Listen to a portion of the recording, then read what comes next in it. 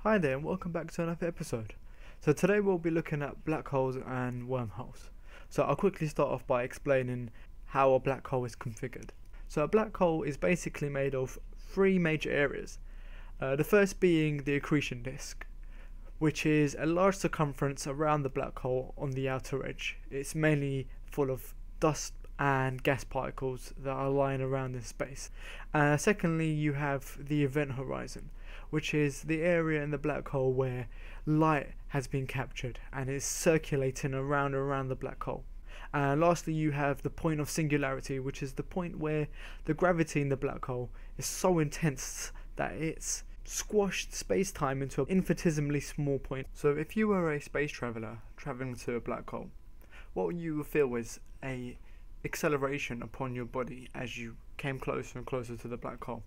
But if you were an observer watching someone enter a black hole, what would happen is you would see them approach it, and they will gradually slow down and slow down and slow down until they reach the event horizon, at which point it would appear as if they have stopped completely. Yet for that person who is travelling to the centre of the black hole, they're still going off, they're still moving, yet you cannot see anything beyond the event horizon. Therefore this person will appear as if they have stopped. This effect is called time dilation. Any object in the universe is capable of becoming a black hole. It's to do with the radius and the density of the actual object. The radius at which a certain object will become a black hole is due to the Schwarzschild radius, which has the equation as follows. This equation is very important in dealing with wormholes, and the first solution of the wormhole comes from the Einstein-Rosen bridge equation, which is this. And the Einstein-Rosen bridge solution to the wormhole is a weird solution, as it's a wormhole that instantaneously appears and then disappears. It only lives for a fraction of a moment. What's amazing about this is the solution. It basically says that at the end of a black hole, when it instantaneously connects to another black hole at the end, it's connecting to another whole universe. And if this was accessible, the implication is that there is no return. You will not be able to come back to your own universe. You are stuck in this parallel world. And lastly, we have the Kippform solution to the wormhole. And this wormhole is much more interesting, as this solution allows it to be transversable, so you can return back to your original position once you've gone through the wormhole.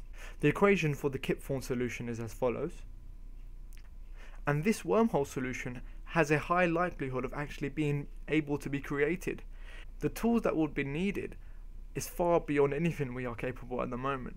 But if you could harness the mass energy equivalent of a massive star and you distorted that into a black hole, that black hole would be unstable.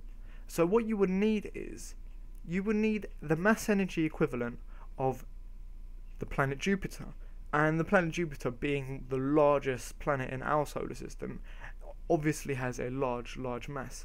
However, you would not need the positive amount, the standard amount. You would need the negative energy equivalent of the mass of Jupiter to keep open a 1 meter radius ring for the Kippform wormhole. And that's a crazy amount of negative energy. It's 1.71 times 10 to the 44 joules. So that's 1.71 with 44 zeros after it of joules. And that's in negative energy amounts. So we've come to the end of another episode, and I would like to say thank you for watching. Please like and subscribe, and check out these other two links here I've put on the page, and I'll hope again to see you soon. Thank you.